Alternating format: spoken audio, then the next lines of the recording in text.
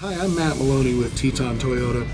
You know, a lot of people are always wondering whether they should lease or purchase a vehicle.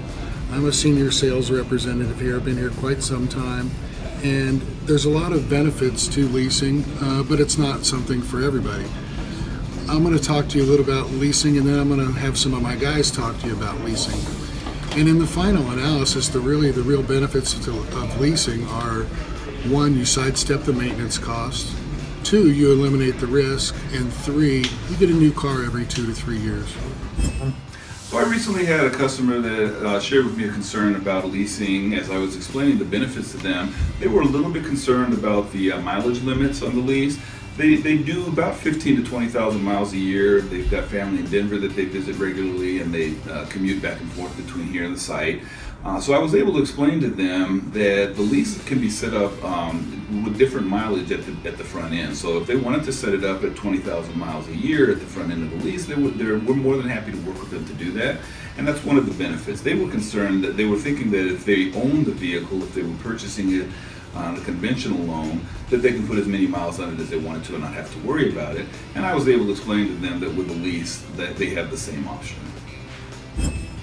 One of the common concerns that we have with leasing of vehicles here at Teton Toyota is the ability to actually customize your vehicle and make it your own.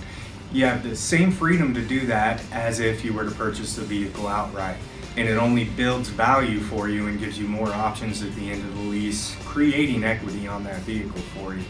So at the end of the lease, there's a couple of different options. One of the best options is you can trade it in on a new lease. You can treat it just like you would as if you were trading in another purchase. Gives you the ability to get into it with equity and without doing it from a negative position. In addition to that option with trading in on a new lease, if you're absolutely in love with the car, you can go ahead and purchase that vehicle and get near the same payment that you actually had on your lease. Leasing is a great way to provide you with additional options that you wouldn't have over an outright purchase at the end of your car buying experience. I need to talk to you about the benefits of a lease and a purchase. A lot of people think that with a lease you don't own the car, but the alternative to that is purchasing the car, and unless you have $20,000 to $40,000, $50,000 of discretionary income to just buy the car and walk out with the title, most people don't do that. They finance their vehicle. Is you really don't own it anyway. The bank does, so you're on an equal playing field.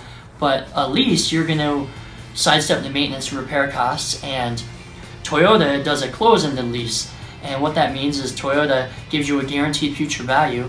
They're the ones backing that deal, and you're going to have some extra options with that guaranteed future value. So when you come back in 3 years, as Brian talked about, you're going to have the ability to trade in that car. And if the value of the car is worth more than that guaranteed future value, you're going to have some equity that you can put towards your new vehicle. But if it's worth less than that guaranteed future value, you actually have the ability to turn the keys over to the dealership, and Toyota takes the car back, and you won't be in a negative situation for your next car.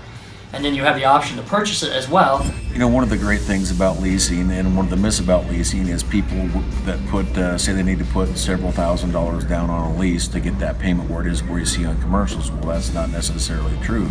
Generally on a lease, all you technically need is the first payment down, and you can get into a lease. So your first payment is due at the signing of whatever that lease payment is, and then at the end you have a guaranteed future value, which the money down doesn't change that guaranteed future value.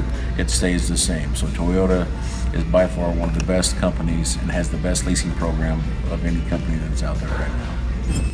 You know, when a lot of people come back to get a new vehicle here, I find that quite a few of them are out of position in their vehicles. What they've done is they haven't put a ton of money down on a vehicle, and they've financed it for 72 months.